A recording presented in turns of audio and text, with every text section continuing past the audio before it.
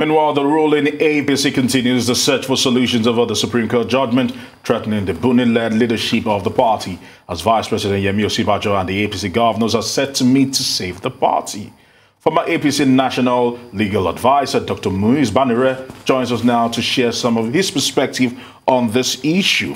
And I want to say thank you very much, sir, for joining us here today. We've been speaking about this for some days right now. Let's get your perspective, first of all, of the status of the acting chairman of the party. Some are saying he should leave, some are saying he should stay, and some have declared the Congress also illegal, so to speak. What's your perspective of all that has been happening in the last 1 week? Well, thank you very much. I think I share the position of those who believe that he should leave because of not only the Supreme Court judgment. In fact, Article 17, Roman figure 4 of the APC Constitution is very explicit on that point. And it simply says that you cannot be in government in any capacity whatsoever and simultaneously occupy a party office. So even without the Supreme Court decision, that in itself is enough to disable anybody from occupying the dual position in those capacities. So for the current caretaker committee led by Governor Bunni, I equally believe that the honorable thing to do to save their party from eventual doom is to excuse himself and possibly reconstitute, because there are so many other governors in the caretaker committee, and I'm sure that if they examine even some members of the caretaker, some of them will be occupying offices within the government's establishment, and to that extent, they are tainted. So I will expect that they will honorably bow out, and if otherwise, they need to, as a matter of urgency, dissolve that particular body.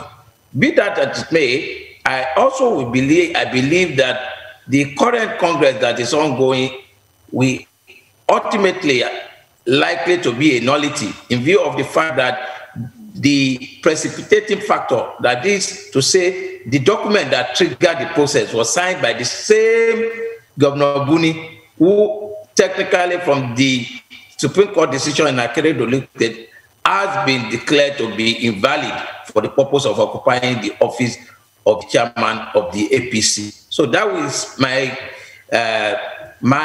thought on that issue. Okay. What do you make of the fact that we still have differing views?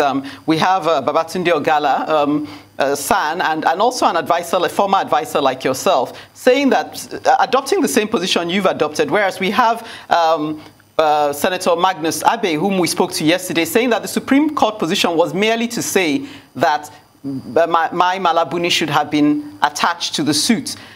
He feels that the more urgent challenge facing the APC is that of godfatherism and lawlessness as a product of that. What do you say to that? Well, let me tell you the first instance that the view expressed by Senator Magnus must be speculative. I'm sure that he has not seen the Supreme Court judgment.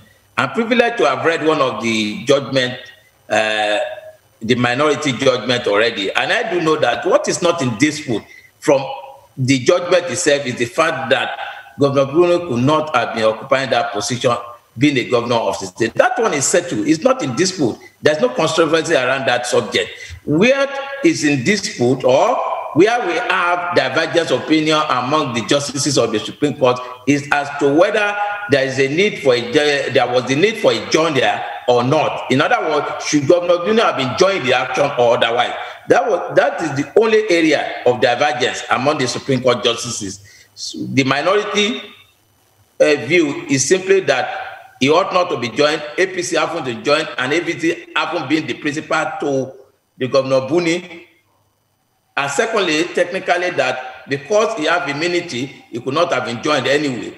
But the majority feels that notwithstanding, he ought to be joined. But beyond that, there seems to be an unanimity of opinion among all the 7 justices of the Supreme Court that it is an aberration, it is unlawful for the governor to occupy the position of the party as well as continuing as the governor of the state.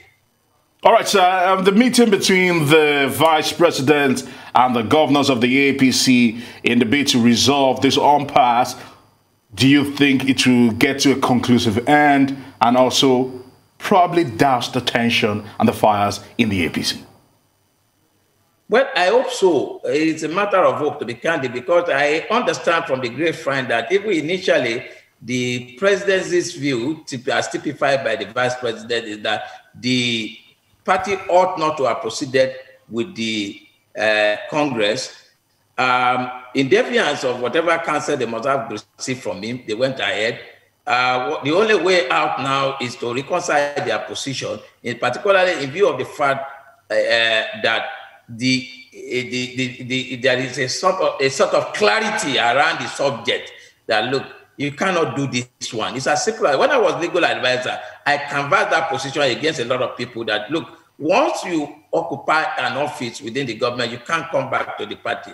And I believe that if that position or this position is taken, then it then means that certainly the Congress so far will have to be nullified and a new body reconstituted for the purpose of starting or commencing the entire processes de novo. Otherwise, it means nothing if at the end of the day you have done all the stages, you've covered all the miles, and it's eventually declared a nullity. Now, you will observe that more and more cases are coming up on the issue now. And from what I've read so far, I can see a situation where the court will continue to nullify most of these congresses. It's really less proceeding, progressing beyond where they are now. Okay, thank you, Dr. Muiz Banire, former National APC legal advisor.